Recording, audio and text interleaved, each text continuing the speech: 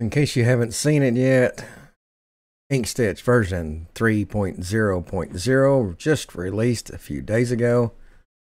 There is a minor bug in the Linux version, possibly in the Windows version too. I saw one complaint so far.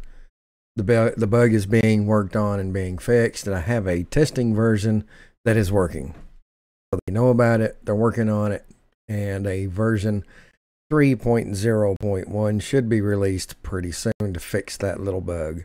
I'll show you that bug shortly. Otherwise, version 3.0.0 has been released. Go to Inkstitch.org.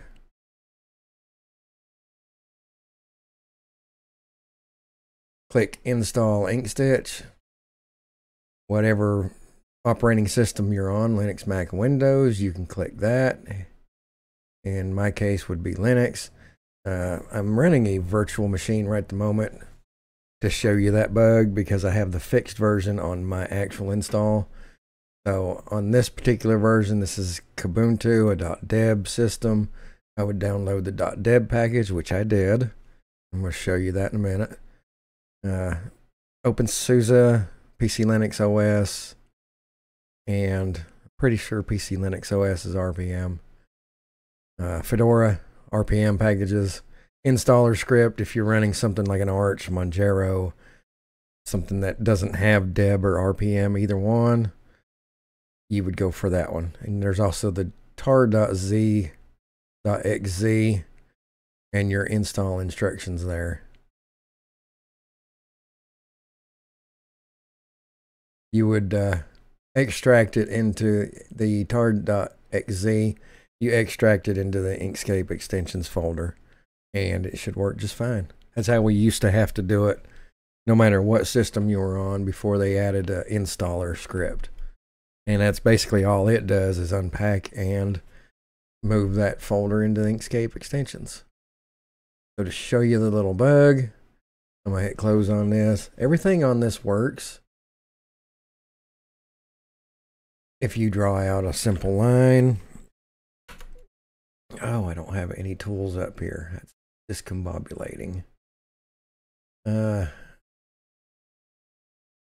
and stroke. No fill. Give me a stroke of a little bit. And I need a black line so I can see it. There's my black line. Everything seems to work except for the one thing that doesn't. Tools, convert line to satin. Interesting. Maybe not. I did that right. No fill, stroke, black, full opacity, stroke style. Let me try it again. Maybe there's more bugs than I thought. Okay, there it worked. Something in the stroke style wasn't right. Stroke paint. Something in the stroke paint wasn't right. So it does work. Everything but the one thing. Show you that one thing just a second. There's your params, satin column, or an E-stitch. It's all there. Okay, so to show you the one thing that doesn't work, if you get this error, if I'm going to go to Inkstitch lettering. No, the output from the extension could not be parsed. I do have a bug report. I'll show you that bug report in a minute, and I'll show you where to get the fix if you're on a Linux system. It may work on a Windows system also if you're having the same problem. So hit OK. I'm going to close this out. I'm going to kill this VM.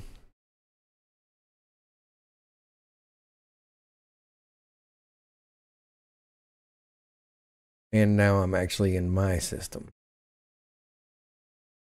Now, Inkscape. Now I can show you in my version. If I go to extensions Inkstitch about, it does not say 3.0.0. Because this is just a will this work build. So they didn't need to properly assign it. This is more or less a development. And I was running development version before and playing around with it, and I didn't have the same problem that I have with the now released version, or I would have nipped it in the bud and tried to stop them before they released it. But this is called try and error, and my extension's Inkstitch lettering tool does work. So they are on top of it. They know about it. They're working on fixing it. They're making sure the fix is good. And everything does work. Boom. And there you go. So it does work. In this, you have all of the new stuff that I showed in another video, and I'll put that wherever it's at right up above. I'll put a link to that right up above, but you have a lot of nice things. Duplicate params, select embroidery elements, selection to guidelines, selection to pattern. The font and lettering stuff is what we had before. Lettering along path, you now have a Inkstitch command to, you can draw a curve and you can set your Inkstitch lettering to that curve. Very cool. Params, there's a lot of things in params now that weren't there before.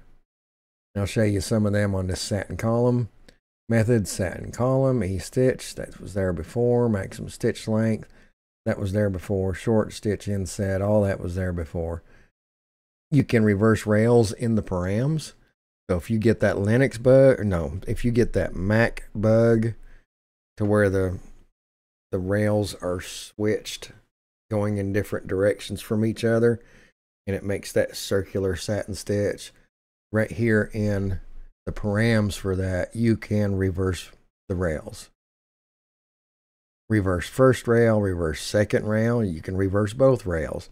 If your column runs this way and you want it to run this way, reverse both rails. How cool is that? Swap rails. That is the same command as,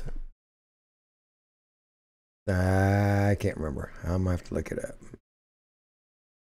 Extensions, Inkstitch, satin tools, flip satin column rails. That is what that is. I don't know why I couldn't think of that. Params, back to params. Let's look at a few more. Swap rails, allow lock stitches.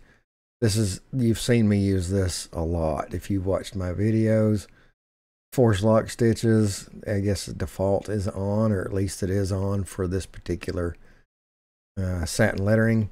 You can tack stitch, you can set tack stitch, half stitch, arrow, back and forth, triangle. All kinds of neat stuff in here. All kinds. This is so cool. Stop after. This is, the stop after is the same as adding a command or attaching command to selected object to stop after it stitches this object. Useful if you're doing appliques and such like that. You can do trim after. It's the same as attach command, trim. You can now do that in the params. How cool is that? All kinds of neat stuff in here. You can do a random jitter. You can do random zigzag spacing percentage so that it's different all the way through the column. Random percentage of satin width increase. You can make your satin column do that. All kinds of awesome things. And that's, I'm not going to cover everything.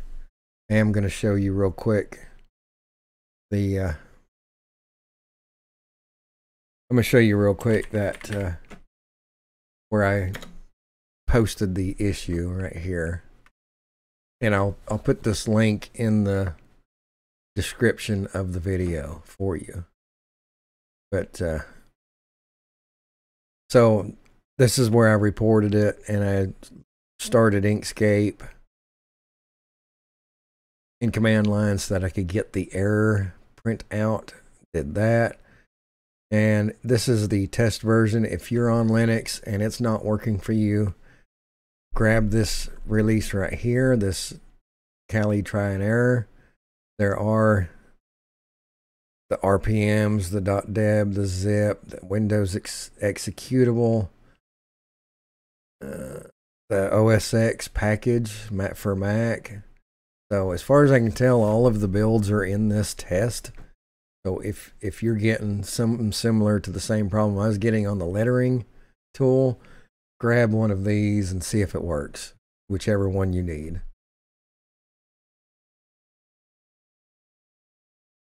Otherwise, just jump on Inkstitch.org, download it, have fun with it. Brand new release. Lots and lots of stuff in there that you're going to have to get used to again. And I will be making videos on some of those that are more in depth and more specific. I will be making videos on those, so make sure you subscribe so that you know that whenever I release one of those, it's there. You can watch it. But that's it for this video. Nice, short, and sweet. And as always, thanks for watching.